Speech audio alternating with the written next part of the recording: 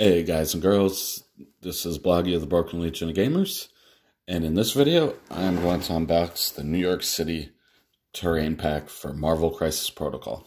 You're going to see, if you watched my core set unboxing, you're going to see a lot of familiar stuff with just one tweak. So let's get into this, and while I'm at it, let's do what I have to do to try and stay COPPA compliant. This channel is not intended for children, so if you are 12 years of age or under, can you please click out of this video, sign out of YouTube, go get your parents, and watch this video with your parents on their account. Okay, and wow, they didn't even throw this in bags. Here inside you get a quick assembly guide. This is exactly what you get. You get one daily bugle, one daily grind. You get 2 cars, both of them with an optional taxi topper. You get 2 dumpsters, 2 lamp posts, and 2 traffic lights. Miniatures are supplied unassembled and unpainted. And here's the assembly guide.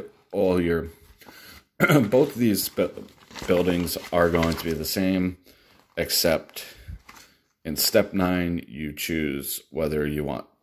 No, in step 9 and 10 you choose whether you want to build the daily bugle or the daily grind. And these signs are the only things that distinguish them. I've actually got a special plan for my spare daily grind, which I'm going to cover on the channel.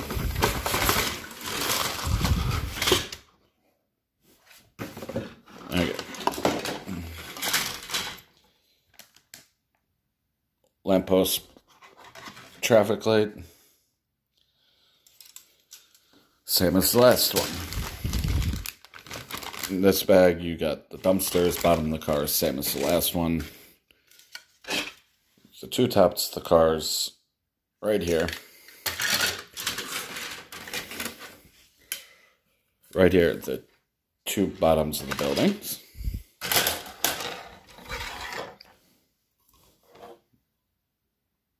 One side of the building, sides of the building, 2 sides of the buildings.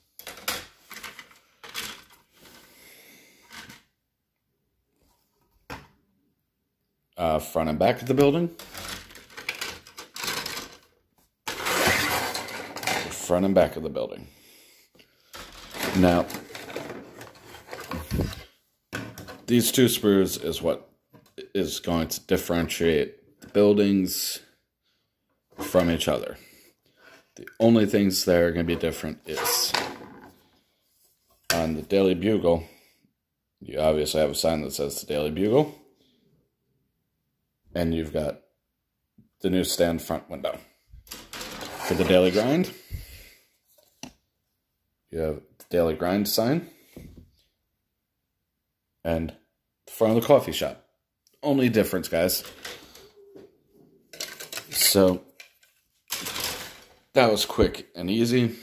I actually, and this box is actually what held up my my pre-order from getting to me when the rest of the waves won stuff, because Miniature Market would not ship my pre-order without this terrain pack, because I ordered it all at the same time. If you ask me, it was well worth the wait. God, how do they repack these? This is insane.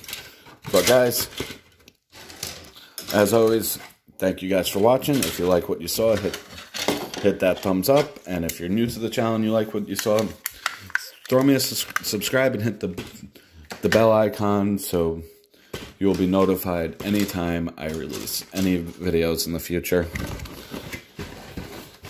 Have a nice night, guys. I'll be back in a little bit with a Hulk unboxing, and then a MODOK unboxing, and then I'm calling it a night. Have a nice night, guys.